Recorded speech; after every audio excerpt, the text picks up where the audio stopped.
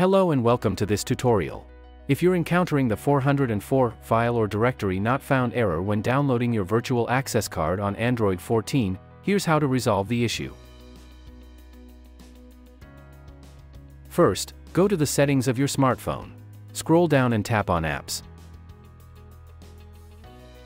Now, find and select the STid Mobile ID app.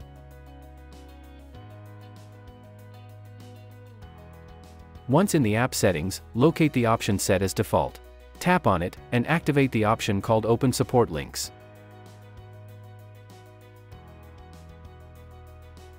This should resolve the 404 error and allow you to download your virtual access card without any issues.